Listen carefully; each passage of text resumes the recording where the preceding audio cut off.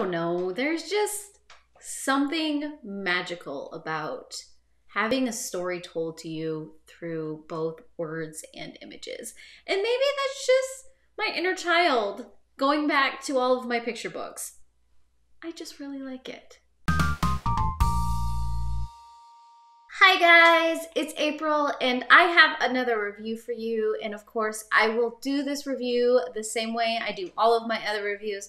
I will have the non-spoiler section up front, followed by the spoiled filled dump afterwards, in case you don't want to spoil yourself. But of course, as always, feel free to stick around for as long as you want. I will not judge you, but I will also let you know that I did receive a copy of Goblin for a free and honest review, and Goblin is by Grissom and Perkins. This is a story about a young goblin named Riggit. I think that's how you pronounce his name. That's how I'm choosing to pronounce his name. Whose parents are one day killed by a very, very evil human being, and he is dead set on revenge for his parents. Along the way of seeking out his revenge, he ends up with a few allies and, of course, learning a little bit about himself along the way.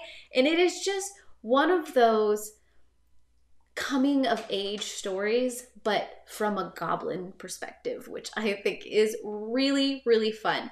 This sits in more of that middle grade realm, especially with the way the story is told and how the story is told. I have to say, the artwork is beautifully done. The storyline feels a little choppy at times because this goblin does go through a very big journey, but it's only about 180 pages. And so in that, you do get development, but at the same time, you're almost left wanting just a little bit more because he does have so many little episodic adventures. And maybe part of the reason of why I enjoyed this book as much as I did was because of the fact that this goblin has ears that just match a lot of the creatures in my life that I absolutely adore. So like I said, the artwork is wonderfully done. It is a very quick read. It does have a very personal, introspective storytelling fable type vibe, which for the audience that it's geared for, I think makes sense. Like I mentioned before, I think the only thing that I really truly miss in this story is the fact that a lot of his adventures are so condensed and so shortened, and they happen so quickly. I feel sometimes like I miss something, or there is something that could have been done to kind of fill out a lot of the development just a touch more. Heck, I wouldn't be mad if there was like 200 more pages in this book, making this a 400-page graphic novel. But I understand that's a lot of work and that's not everybody's cup of tea. Fantasy gives you a realm to indulge, especially when you're in this graphic realm. I think that would have been so fun. It was a good story on its own. It didn't have a lot of its own elements. It did take a lot of those common journey tropes and a lot of those common storylines, but it was nice to see them kind of in this format. So I think this is a good book to pick up, especially if you have a younger reader who really likes this kind of fantasy style read, who likes graphic novels.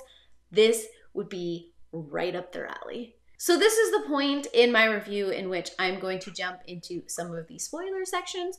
So if you don't want to spoil yourself, this is the point in which you can leave and come back and we can talk about it, or you could just hang out and you can just hear all the things I'm going to say.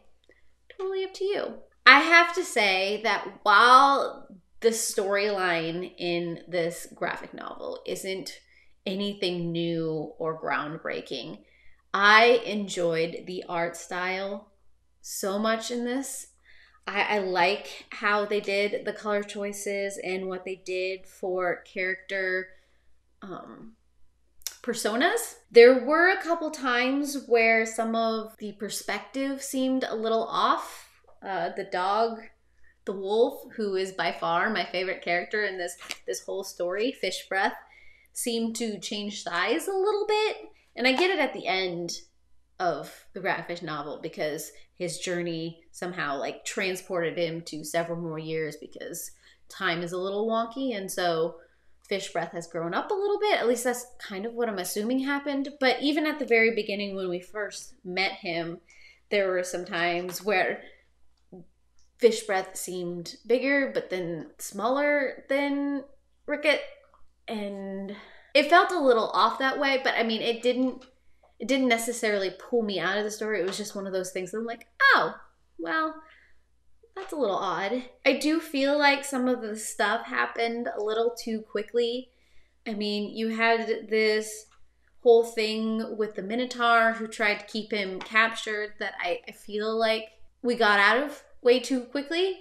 I know the whole point of the beginning of the book is his father teaching him about the goblin ways of patience and cunningness. And those are some of the things that he learns on his journey for getting revenge. It feels like it happened too cleanly. And I think part of it is because this is written for a younger audience and they probably wouldn't be as picky as I am. But I liked the characters so much that I wanted to get more in depth with them.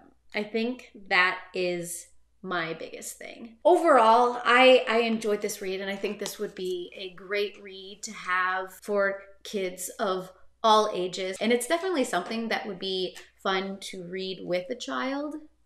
I think that would be a great adventure, kind of a pre-introduction to sitting down and reading The Lord of the Rings to them or something like that. I don't know. I enjoyed it. I think it was fun. So tell me down below what your thoughts are on this graphic novel. I would love to hear your guys' opinions. Of course, if you want to see more videos like this, subscribe down below, hit that bell, get all of those notifications, and I heart your beautiful faces. Bye.